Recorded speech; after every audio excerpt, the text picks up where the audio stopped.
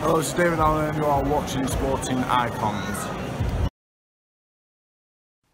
So just getting a chance to do a video on this one now. As most people know, that when you're married and you have kids, life gets in the way, right? Anyway, Frank Warren brought boxing back to the Royal Albert Hall, and it was a very, very good card. So big up to Frank Warren for that one. Some great victories on there. Liam Williams went into beast mode over Joe Mullender. Johnny Garton unfortunately lost to Chris Jenkins. Well, I say unfortunate. I mean, Chris Jenkins did very, very well, of course. Anthony Yarde did pretty much what we expected him to do. But again, looked pretty good. Very, very impressed with his left hook. Very, very impressed with Anthony Yarde. But the fight that I really want to talk about as well. Oh, and of course, big up to Harvey Horn as well. And everyone else who won the card. But listen, overall, the card was very, very good. So big up Frank Warren for that one. Now, the fight that I really want to talk about is Daniel Dubois versus RAZVAN Cojanu. Now, RAZVAN Cojanu, prior to this fight, had lost 3 fights on the bounce. But one of them was a world title shot against Joseph Parker. He was a last-minute substitute, or last-minute replacement even, for Joseph Parker. And Cojanu then fought Luis Ortiz on Luis Ortiz's bounce back after his loss to Wilder. Then he took on Nathan Gorman, went the distance with him. So in his last 3 fights prior to this one, he went the distance twice. He went the distance with Nathan Gorman and Joseph Parker.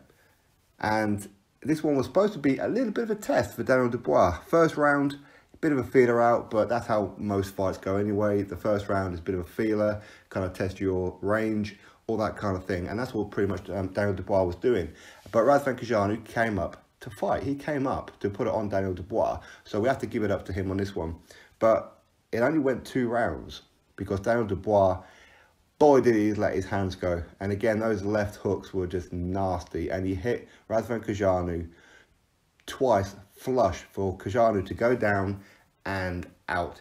Listen, Cojanu made every effort to get up, but his legs just went. Now, of course, people are going to talk about, or I'm presuming that people are going to talk about some low blows in this fight from Daniel Dubois. Now, I'm not going to say that he did it intentionally, but for me, as much as I do like clean fights, I'm actually all right with some dirty tactics here and there. So if he did it on purpose, I don't have too much of an issue with it, because what this shows me is that he's willing to do what it takes to win.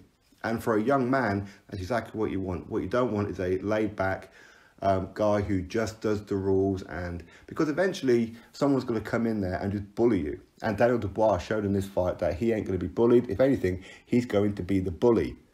So yeah, a couple of low blows. Listen, it's boxing. It happens. Accidental? Maybe. But when he got RAZVAN Cojanu against the ropes, he just let his hands go. The thing is with Daniel Dubois, though, that when he was letting his hands go, RAZVAN Cojanu did actually catch him flush with a couple of shots as well. And Daniel Dubois took him. So already he's shown a bit of mettle to say that he's got a pretty decent chin in himself. But boy, is he heavy-handed. He is really, really heavy-handed. So comprehensive victory, excellent stoppage. So big up to Daniel Dubois. He's what, 21, 22 years old. Looking the real deal. Now, of course, Frank Warren had already said that him versus Nathan Gorman, they're looking to do it at the end of the year. So hopefully they do. Nathan Gorman does have a pretty decent test coming up next anyway. But Daniel Dubois, what's he going to do next? You know, he's taken on a couple of decent fights now. Dorian Darch, he's taken on Kevin Johnson, now RAZVAN Cojanu. Clearly, he's above a certain level. And some say maybe even ahead of schedule. Okay, so what kind of opponent is he likely to take on next? I would imagine probably a top 20, top 25, I would imagine. So, yeah, I do expect a bit of a pickup for the next one. And there's no fear of him doing it. There really isn't. Now, him versus Nathan Gorman, how would it go? Well, again, styles make fights. That's the old adverb, right? That's how people talk about fights, you know. Every fight is set. Okay, just because Nathan Gorman went the distance with RAZVAN Cojanu, listen, he had very, very short notice for that fight anyway. But it doesn't mean that because Daniel Dubois took out Cojanu in only 2 rounds, that's how it's going to be against Nathan Gorman. I mean, it could be. You never know. But Nathan Gorman really, really fancies it against Daniel Dubois. And who will be the favourite in that fight? I have no idea. Now, Frank Warren is talking about making this one a headline. But either way, it's something to look forward to. Hopefully it happens, touch wood, all that kind of good stuff. But I do feel that Daniel Dubois looked real good. And I wasn't disappointed with his last fight. I know a lot of people were saying how he went the distance with Kevin Johnson, who never really threw any punches. And I can certainly see the point. But I'm glad that he went the rounds. And I was kind of hoping he was going to get a few more rounds against RAZVAN Cojanu. So in some ways, I was a little disappointed that he dispatched him in only 2 rounds. I wouldn't mind seeing him go 5 or 6 rounds with him. Okay?